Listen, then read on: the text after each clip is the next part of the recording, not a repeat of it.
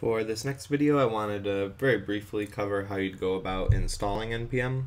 The simplest way is just to install Node.js from their website, one of their packages. So you can check if you have NPM already installed by going to your terminal and typing npm version. And if you get a number back like this, then you're good. And if you don't and you get unknown command, then stay tuned for what comes next. You should also be able to check and make sure you have Node installed with the same approach. Node version.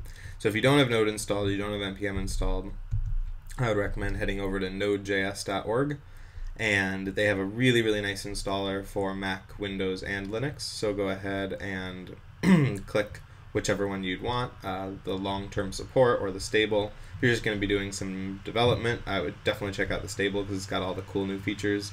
If you're going to be, working on production apps and you want everything to work that way, go with the long-term support.